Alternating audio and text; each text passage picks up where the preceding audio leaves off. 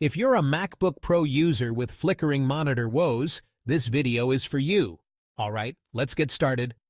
First, restart your MacBook and check for updates in System Preferences. Sometimes that's all it takes. Next, inspect your cables. Make sure you're using high-quality certified HDMI 2.1 or Thunderbolt 4 cables. Avoid adapters that might not support high-res outputs. Now, adjust the refresh rate. Go to System Preferences, then Displays, and set it to 60 Hz. Disable automatic graphics switching. Head to System Preferences, Battery, and uncheck automatic graphics switching.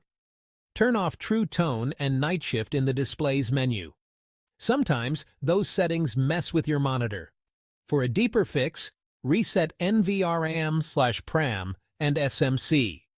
Google it if you need detailed steps. If you're still flickering, consider using a third-party app to disable temporal dithering. But be cautious and use reputable software. Lastly, check for interference and overheating. Keep your workspace clean and cool. Still flickering? Reach out to Apple support or hit up an Apple store. There you have it. Easy, right? Happy flicker-free computing.